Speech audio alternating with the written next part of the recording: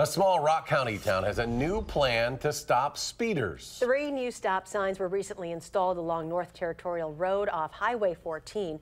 Our Rock County reporter Jenna Middaugh is live in our bureau of the Janesville Gazette with the concerns that prompted the change. Jenna? Hi, Charlotte and Eric. Well, people who live on North Territorial tell me they often see drivers speeding and even passing school buses on the narrow road. So they took action to help make their town safer. Ed Levine has lived on North Territorial Road for 24 years. There was only these 3 houses here when we built. There was no other houses here at all. And there was also no traffic. But in recent years, the road has seen more cars and more crashes. Very fast traffic, doing average 60 miles an hour probably out here. And on a road that's only supposed to be 35, the speeding cars often cause damage. We've lost our mailbox 5 times.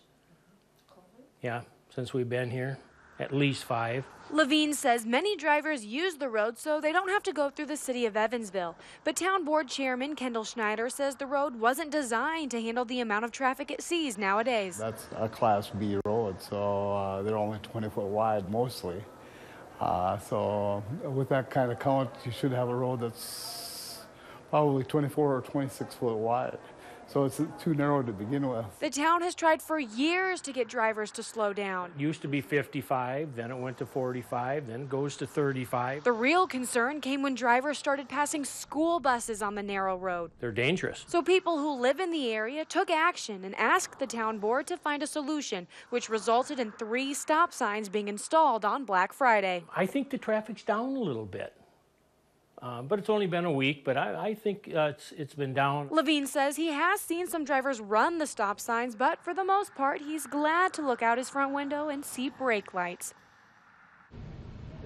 The town board says they'll wait and see how well the stop signs work at slowing drivers down, but if there isn't a big difference, the next thing they'll consider is putting in speed bumps. Jenna Middaugh reporting tonight. Jenna, thanks.